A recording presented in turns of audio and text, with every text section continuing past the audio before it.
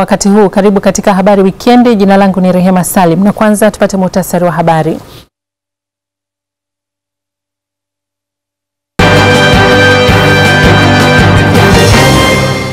Nipate majibu ya magari haya ndani ya siku 7 kwa sababu yamekaa tangu mwezi wa 6, 2015. Rais Magufuli atoa siku 7 apate taarifa ya magari zaidi ya 100 yaliyotelekezwa bandarini. Tunachotaka ni tume itishe uchaguzi mpya, uchaguzi ambao utakuwa huru, utakaosimamiwa na watu wenye weledi.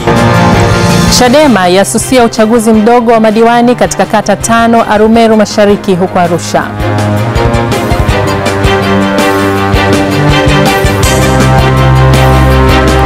Rais mpya wa Zimbabwe kutangaza baraza lake la mawaziri hapo kesho.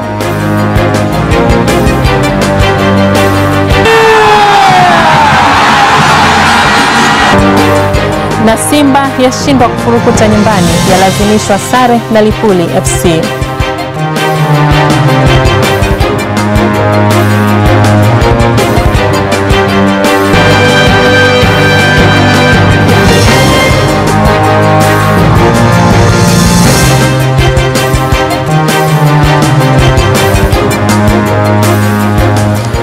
Rais Dr. John Magufuli ametoa siku 7 kwa watendaji wake akiwemo mkuu wa jeshi la polisi IGP Simon Siro, taasisi ya kuzuia na kupambana rushwa TAKUKURU, mamlaka ya bandari TPA pamoja na mamlaka ya mapato Tanzania TRA kumpelekea taarifa ya magari yaliyokutwa bandarini huku mmiliki wake akiwa hajulikani.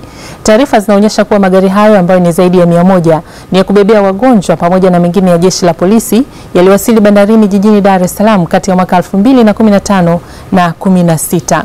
Shela Mkumba aliyekuwa bandarini hapo katuandalia taarifa ifuatayo. Ni Rais Magufuli akiwa na baadhi ya watendaji wake aliowaita na kuambatana nao bandarini, akisema ana taarifa za madudu yanayoendelea mahali hapo, lakini akifumbiwa macho, ikiwemo taarifa za uwepo wa magari 53 ya wagonjwa ambayo taarifa zake hazieleweki. IGP, unafahamu chochote kuhusu haya magari? Ndio Mheshimiwa Rais. Yanahusikaje? Tuna magari yetu 53 ambayo yako hapa bandarini, yakiwepo na malori. Haya magari yameagizwa toka mwaka 2016. Yako hapa na shida yake ni kwamba hajalipiwa ushuru. Ndio kaingia kwenye mtego usio wako. Sawa Mheshimiwa Rais. Mimi nataka nikuulize hapa hadharani. Haya sio ya kwetu, nilikuwa nazungumzia ya kwetu. Haya magari tunafahamu yalikuja tarehe 29 mwezi wa 6, 2015 kwa mujibu wa record na yaliagizwa na ofisi yako. Kwa hiyo yameagizwa na ofisi yangu. Kwa mujibu wa takwimu za Habari. Kuna mtu yoyote wa ofisini kwangu ambaye ameandika hapa ambaye aliagiza? Hili jina sio la mtu ofisini kwako, ukiangalia hii anwani sio. Kwa hiyo anwani sio ya ofisi yangu? Hapana, ni ile jina tu la mwanzo. Lakini wanasema yameagizwa na ofisi ya Rais. Ndio document inaonyesha. Umeshafanya effort gani kama tangu mwaka 2015 Rais ameagiza magari kwa jina la Kichina na magari hayajachukuliwa na yamekaa hapa mpaka leo? Ulifanyaje? Ulimjulisha waziri? Na kwa taratibu zetu za kikorodha tulikuwa tuyatangaza baada ya siku 21. Lakini kutangaza baada ya siku 21 kuanzia mwaka 2015 ili yaweze kuuzwa. Mliyatangaza? Hapana Mheshimiwa Rais, baada ya kushauriana na uongozi kwa sababu magari yashauriana na uongozi gani? Mimi nataka, ndio maana nimewaita uongozi wote hapa. Uongozi wa mamlaka wakati huo haisikuwepo, lakini washauriana kwamba nani uliyemhusisha kwenye uongozi ule uliokuwepo? Taja tu majina. Sasa sikuwepo wakati huo Mheshimiwa, lakini ilionekana kwamba ulijuaje kama walishauriana kama hukuwepo? Niliuliza kwa wenzangu. Ulimuuliza nani? Maafisa ambao wako bandarini. Nani jina lake? Ndio bandari. Magari siri yake ni kubwa sana.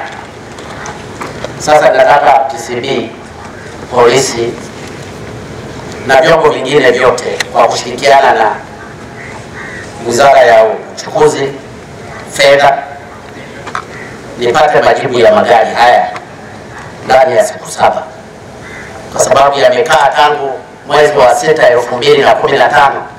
Nataka nimjue miliki. Taarifa nilionayo mimi siwezi nikaisema hapa. ninaijua mimi, na ndio maana magari haya yamefichwa kutoka bandarini kule kote, yamekuja yakafichwa hapa. Magari mengine yenye utata ni zaidi ya 50 ya jeshi la polisi ambayo yamekwama bandarini. Mliagiza magari mangapi? 777. Yameshafika mangapi? 181 tumeshachukua, bado 65, kwa maana 53 yako hapa na 22 yako bandari kavu. Haya ya polisi myahesabu na myakague, ule ushuru musamehe, muwape polisi wakafanyizie kazi. Wala msifike IGP. Nilikupeleka pale kufanya forms. Ninajua mambo ya audio yako pale. Sasa usipo yatoa ya audio pale, I will never dare. Mwezi Julai mwaka huu katika bandari hii ya Dar es Salaam ilibainika kuwa na vichwa vya treni ambavyo navyo mmiliki wake hakujulikana. Rais Magufuli amefanya ziara ya kushtukiza bandarini katika maeneo ya kutunzia magari baada ya kutembelea meli ya jeshi ya Jamhuri ya Watu wa China waliokuwa nchini kutoa huduma za matibabu ya bure. Sheila Mkumba, Azam News, Dar es Salaam. Wakati huo Rais Dr. John Magufuli ameiomba serikali ya China kuwekeza viwanda vya dawa na hospitali kwa ajili ya kutoa huduma bora za afya nchini. Rais Magufuli amezungumza hayo wakati akiwaaga madaktari bingwa kutoka China waliokuwa nchini kwa juma zima kutoa huduma bure za matibabu kwenye meli waliokuja nayo. Raymond Nyamihula ana taarifa zaidi. Meli hii yenye madaktari bingwa na wataalamu wa afya imekuwa nchini kutoa huduma za bure za afya kwa takriban watu 6,000, jambo ambalo Rais Magufuli anasema limetoa ujumbe kwao. Itakuwa ni vizuri sana kutuma madaktari kutoka China waje washirikiane na madaktari wa Tanzania katika siku za usoni, ikiwa ni pamoja na kushiriki kikamilifu katika hospitali zetu, lakini pia waanzishe viwanda vya madawa na waanzishe hospitali ambazo zitakuwa zinatoa huduma kwa Watanzania. Huduma bora zilizotolewa na wataalamu hawa zimemsukuma Rais Magufuli kumwandikia barua Rais wa China Xi Jinping kuomba msaada wa huduma za matibabu nchini. Katika barua ile nimemuomba Mheshimiwa Rais wa China atusaidie kutoa training kwa wanajeshi wetu watakao kwenda kusomea kule udaktari, na nimemuomba angalau wawe zaidi ya 100 hata 200 hata akitaka 300 waende wakasomeshwe kule, ili na sisi siku zijazo Watanzania wawe wanazunguka kwenye maji yao wakitoa huduma kwa Watanzania wazalendo. Nimemuomba pia atusaidie, sio lazima meli iwe kubwa kama hii, lakini angalau kama meli kakufanana na hiki ambako nako katakuwa kanatoa matibabu kwa hawa madaktari wetu watakao kwenda kusoma kule. Balozi wa China nchini amesema wataendelea kutoa ushirikiano katika huduma za afya. 一定会尽自己最大的努力，对坦桑尼亚的医疗卫生事业和人民的健康水平提供最大的帮助。Na inaahidi kwamba serikali ya China inafanya kama iwezekanavyo kutoa msaada na mchango kwa ajili ya maendeleo ya sekta ya afya ya Tanzania. Huduma za afya zilizotolewa na meli hii kutoka China zipo chini ya jeshi la nchi hiyo, ambapo mkuu wa majeshi nchini anasema zoezi hilo limefanyika kwa mafanikio. Hii ni mara ya pili kwa meli hiyo inayotoa huduma za afya bure kuwasili nchini, ambapo kwa mara ya kwanza ilikuwa ni mwaka 2010. Taarifa kutoka nchini Zimbabwe zinasema Rais Emmerson Mnangagwa anatarajia kutangaza safu ya baraza lake jipya la mawaziri hapo kesho. Kumekuwa na shauku kubwa ya kutaka kuona muonekano mpya wa baraza hilo la mawaziri. Litakuja na taswira gani baada ya taifa hilo kupata kiongozi mpya? Rais Emmerson anatangaza baraza lake la mawaziri baada ya kuapishwa Ijumaa iliyopita, akianza kipindi kipya cha utawala baada ya taifa hilo kupitia migogoro ya muda mrefu ya kisiasa na kiuchumi. Katika hotuba yake ya kwanza kwa Wanazimbabwe, Mnangagwa aliapa kujitolea kupigania ustawi wa watu wake, huku kauli hiyo ikipokelewa kwa shangwe na maelfu ya watu waliohudhuria sherehe hizo.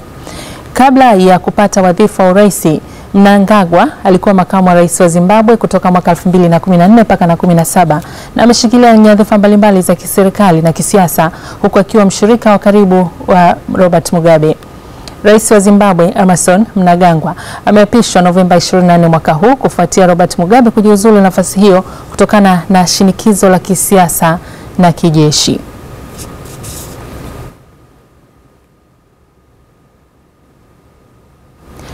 Vijana wamekumbushwa kuhakikisha kuwa wanaepukana na maambukizi mapya ya virusi vya ukimwi, kwani kundi hilo ambalo ndilo nguvu kazi ya taifa linatajwa kuwa kwenye hatari zaidi ya maambukizi hayo.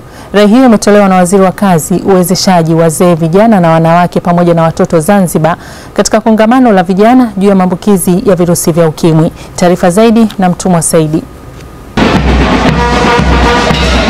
Maambukizi mapya ya virusi vya ukimwi yamekuwa yakiwaandama zaidi vijana, hasa wanawake visiwani Zanzibar.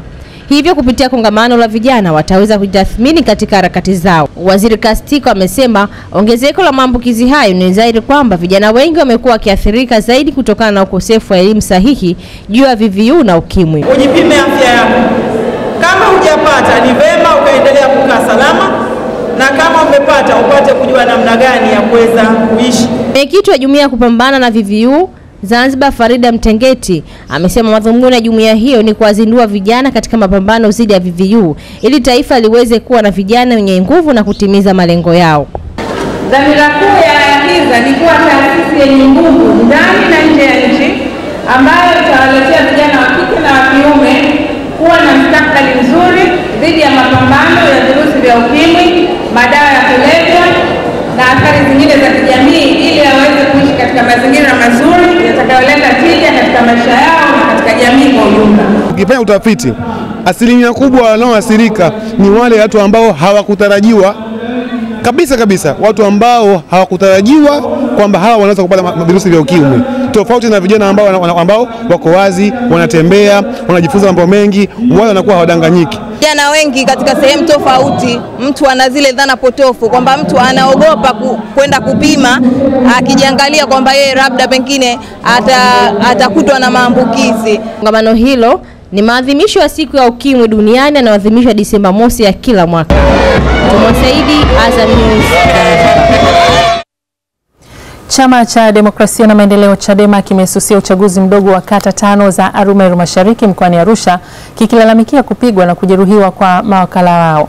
Chadema kimetangaza uamuzi huo wakati wa uchaguzi mdogo wa madiwani ambao umefanyika katika kata 43 za mikoa mbalimbali ya Tanzania bara, huko kiripotia matukio ya vurugu katika baadhi ya vituo vya kupigia kura, hali ambayo ilisababisha baadhi ya watu kujeruhiwa huku wengine wakishikiliwa na polisi. Tayari baadhi ya vituo vya kupigia kura vimeshaanza kutangaza matokeo na kuwatangaza madiwani wateule. Tupate taarifa zaidi. Matukio ya vurugu katika baadhi ya vituo vya uchaguzi ni moja ya sababu zinazoifanya Chadema kuitaka Tume ya Taifa ya Uchaguzi kuitisha uchaguzi mwingine baada ya wao kususia uchaguzi wa kata za Ambureni, Makiba, Ngabobo, Leguruki na Maroroni huko Arumeru Mashariki. Lakini wala hatuko tayari kwenda mahakamani kwa sababu tunajua mahakamani tutapoteza muda mrefu na gharama kubwa isiyokuwa na sababu za msingi. Tunachotaka ni tume itishe uchaguzi mpya, uchaguzi ambao utakuwa huru, utakaosimamiwa na watu wenye weledi. Na tumewaambia viongozi wa tume kwa sababu haya yanafanyika, tume nayo tuna imani kabisa inajua. Si kwamba tume hajui kinachoendelea. Matokeo yanaendelea kutangazwa ambapo kata ya Moita Monduli mgombea wa CCM Prosper Damuni ameshinda kwa kupata kura 1559 akifuatiwa na Samson Leburu wa Chadema aliyepata kura 1419. Jijini Dar es Salaam, meya wa manispaa ya Ubungo kupitia Chadema Boniface Jacob amekamatwa na polisi wakati uchaguzi ukiendelea katika kata ya Saranga. Akizungumza na Azam TV kwa njia ya simu, msemaji wa Chadema Tumaini Makene amesema bado chama hicho hakijaarifiwa kosa la meya huyo ambaye aliapishwa kuwa wakala katika majumuisho ya uchaguzi kwenye kata ya Saranga. Huko mkoani Mtwara katika kata ya Mlongodi wilayani Tandahimba, upigaji kura umeenda vema ambapo mgombea wa Chama cha Mapinduzi Manzi Livedo ameongoza na kushinda kwa kupata kura 827 akifuatiwa na Juma Mgawa wa CUF aliyepata kura 819 huku chama cha ADC kikiambulia kura 2. Idadi kubwa waliojitokeza katika uchaguzi huo ni vijana na wanawake, tofauti na ilivyozoeleka. Tumeona ni kwamba kuna baadhi ya watu wanafika kwenye eneo la tukio lakini hawajitokezi moja kwa moja kwenda kupiga kura. Yaani wamefika mapema, wengine zikama wamefika hapa alfajiri saa 11 mpaka sasa hivi wapo wanazunguka tu hawafiki eneo la kwenda kupiga kura. Hiyo ndio changamoto tunaiona. Lakini tunashukuru uchaguzi unaenda vizuri. Mpaka nimepiga kura kwa utulivu na hali nzuri, haina changamoto yoyote. Mkoani Mwanza watu 6 wamekamatwa na polisi kwa tuhuma za kutaka kuvuruga uchaguzi mdogo wa udiwani kwenye kata za Mhandu na Kijima mkoani humo. Inadaiwa kuwa watu hao wakiwemo meneja wa kampeni wa mgombea wa udiwani kati ya Mhandu kupitia Chadema Chazi Nchichibela walikuwa wanawazuia baadhi ya wapiga kura hususan wanawake kushiriki uchaguzi huo. Kubwa ilikuwa ni kuna baadhi ya wahalifu niseme sijui chama gani, lakini walikuwa wanazuia wapiga kura njiani, hasa kina mama walikuwa wanazuiliwa kwenda kupiga kura, lakini nishukuru jeshi la polisi lilipanga vizuri. Wamekamata watu mpaka kufikia saa 8 walikuwa wamekamata watu 3 na eneo ambalo lilikuwa na shida sana ni ile njia ya kwenda shule ya sekondari Mandu. Eneo lingine lilikuwa ni Shigunga nako kulikuwa na shida kidogo ya kuzuia watu kwenda kupiga kura, lakini walikabu station polisi na watu walikamatwa na wapiga kura wakaendelea kupiga kura kama kawaida. Katika manispaa ya Iringa, wakazi wa kata ya Kuturu na Kimala wilayani Kilolo wamejitokeza kupiga kura na maeneo mengi ya vituo vya uchaguzi yakionekana kuwa na hali ya utulivu, lakini hata hivyo mwitikio waliojitokeza inaonekana kusuasua na kura zinaendelea kuhesabiwa huku matokeo yakitangazwa katika kata mbalimbali nchini zilizoshiriki uchaguzi huo mdogo wa udiwani. Unaendelea kuangalia Habari Wikendi. Jina langu ni Rehema Salim. Tuende kwenye mapumziko mafupi.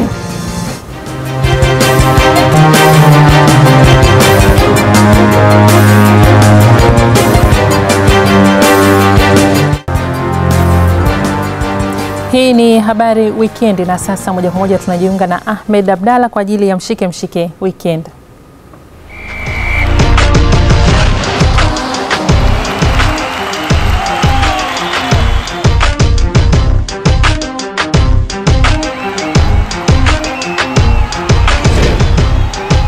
Jina langu ni Ahmed Abdalla, mkaribishe katika Viwanjani Wikiendi. Klabu ya soka ya Lipuli imeendelea kuzibania alama 3 vigogo baada ya kuilazimisha Simba sare ya goli 1 katika mchezo wa ligi kuu ya Vodacom uliopigwa kwenye uwanja wa Uhuru jijini Dar es Salaam hapo hii leo. Yasin anamwekea Mwinyi kazi moto. Mwinyi anaweka ndani Mwinyi.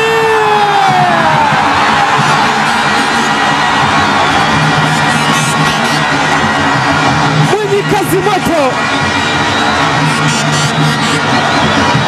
anapachika bola kuongoza kwa Simba. Hebu tazama nyuso za mashabiki wale. Yupo pale Asante Kwasi, na kama ufahamu huyu ni mpigaji mzuri sana wa mpira hii. Akiwa ambao alifanya vizuri, alikuwa kipia faulo nzuri sana akiwa ambao. Sasa tutaka tumuone akiwa na Lipuli ya Iringa. Asante Kwasi! Nilisema Asante Kwasi ni moja kati ya wachezaji wazuri kupiga Afrika. Yes! Ana prove right. Itakumbukwa Lipuli FC ya Iringa ilipata matokeo kama hayo katika mchezo wa kwanza wa msimu huu dhidi ya mabingwa watetezi Yanga. Baada ya mchezo huo, Simba imefikisha alama 23 ikiendelea kushika usukani huku ikiwaombea mabaya Azam FC wenye alama 22 wanaokipiga kesho dhidi ya Mtibwa Sugar katika uwanja wa Azam Complex, mchezo ambao utapigwa majira ya saa 1 jioni. Mchezo ambao utakamilisha pia mzunguko wa 11 wa VPL ukifuatiwa na mapumziko ya kupisha na kuanza kwa michuano ya Sekafa Senior Challenge inaanza Desemba 3 mwaka huu nchini Kenya. Inahusiana na kuanza kwa ligi kuu ya wanawake Tanzania siku hii leo, ambapo michezo miwili imepigwa katika vituo viwili tofauti, cha Arusha na cha hapa Dar es Salaam, ambapo mchezo wa Arusha Alliance umeweza kushinda kwa mabao 2-1, wakati hapa mabingwa watetezi Mlandizi Queens kwa upande wa Dar es Salaam wamepoteza kwa jumla ya magoli 9-0 dhidi ya JKT Queens. Tuna hazina kubwa upande wa watoto wa kike, kubwa sana, kwa sababu sifa tuliyoipata miaka 60-70 katika riadha ilitokana na watoto wa kike. Sijui hapo katikati kumetokea nini. Kwa hiyo ina maana watoto wa kike mna kitu ambacho sisi kama taifa tulikuwa bado hatujakilea na kuwekeza huko muweze kufanya vizuri zaidi. Na sasa tumeamka, ndio maana leo hii tunakutana hapa kuzindua mashindano ya ligi ya wanawake. Ni kitu kikubwa na serikali inahakikishia itakiweka kwenye kipaumbele chake. Na hayo ndio ambayo tumekuandalia kwa siku hii leo katika Viwanjani Wikiendi. Mimi ni Ahmed Abdallah, nikurejeshe kwake Rehema Salim.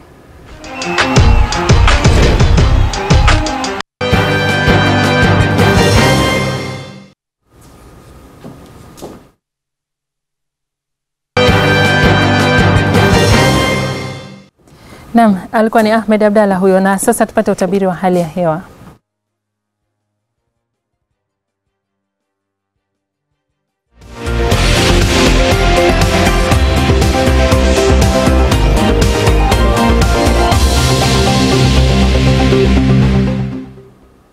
Hujambo na karibu katika utabiri wa hali ya hewa. Jina langu ni Mohamed Salim. Tunatarajia kwa usiku wa leo maeneo mengi ya nchi kuwa na hali ya mvua, isipokuwa tu katika baadhi ya maeneo yaliyopo magharibi mwa nchi yetu, na hapa ni katika maeneo haya ya Kigoma, lakini vile vile katika maeneo ya katikati mwa nchi yetu katika mji kasoro bahari Morogoro. Hapa pia tunatarajia hali ya ukavu kwa usiku wa leo. Hali ya ukavu pia inatarajiwa kule katika pwani ya kusini kwa usiku wa leo katika mikoa ya Lindi na Mtwara. Maeneo haya tunatarajia tasalia kuwa makavu, lakini maeneo yote ya nchi kiujumla yaliyosalia yanatarajiwa kuwa na hali ya mvua. Hali ya bahari kwa yoyote ambaye anahitaji kutumia bahari kwa usiku wa leo, hali ya bahari ni shwari kabisa, kwa sababu hali ya mawimbi inatarajiwa kuwa ni madogo. Kwa siku ya kesho kwa pwani ya kaskazini, nikizungumzia visiwa vya Pemba na Unguja pamoja na jiji la Tanga na Dar es Salaam, tunatarajia hali ya vipindi virefu vya jua na hali ya ukavu. Huku hali ya ukavu pia ikitarajiwa katika maeneo ya nyanda za juu kaskazini. Tunatarajia maeneo haya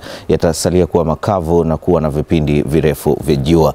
Maeneo yanayozunguka ziwa Victoria, hapa tunatarajia hali ya mvua zitakazoambatana na ngurumo za radi na vipindi vifupi vya jua. Hali hiyo ya mvua zitakazoambatana na ngurumo za radi pia zinatarajiwa kule magharibi mwa nchi yetu, ambako tunatarajia hali hiyo ya mvua zitakazoambatana na ngurumo za radi. Katikati mwa nchi katika baadhi ya maeneo tunatarajia hali ya mvua, isipokuwa tu katika mkoa wa Morogoro wenyewe ndio utasalia kuwa mkavu kwa siku ya kesho. Maeneo ya nyanda za juu kusini, hapa tunatarajia hali ya mvua zitakazoambatana na ngurumo za radi, na katika baadhi ya mikoa hii nataka tu nikupe taarifa ya kwamba kutakuwa kuna vipindi vifupi vya mvua kubwa, hivyo wakazi wa maeneo ya nyanda za juu kusini mnapaswa kuchukua hatua stahiki.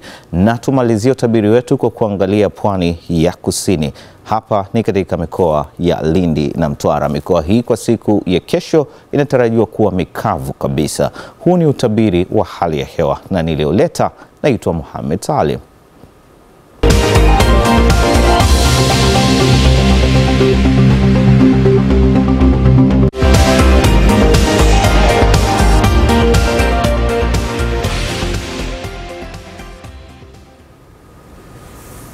Na taarifa hiyo ya utabiri wa hali ya hewa kutoka kwake Mohamed Salim ndio inatukamilishia habari wikendi kwa leo. Lakini kabla hatujakuacha tupate muhtasari wa habari.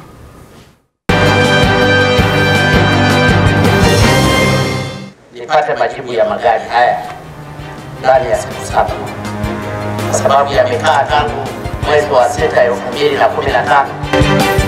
Rais Magufuli atoa siku 7 apate taarifa ya magari zaidi ya 100 yaliyotelekezwa bandarini. Tunachotaka ni tume itishe uchaguzi mpya, uchaguzi ambao utakuwa huru, utakaosimamiwa na watu wenye weledi. Chadema yasusia uchaguzi mdogo wa madiwani katika kata 5 Arumeru Mashariki huko Arusha.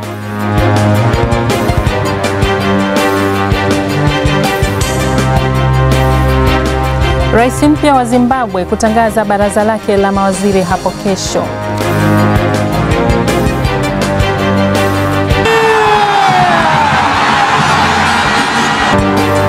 Na Simba yashindwa kufurukuta nyumbani, yalazimishwa sare na Lipuli FC.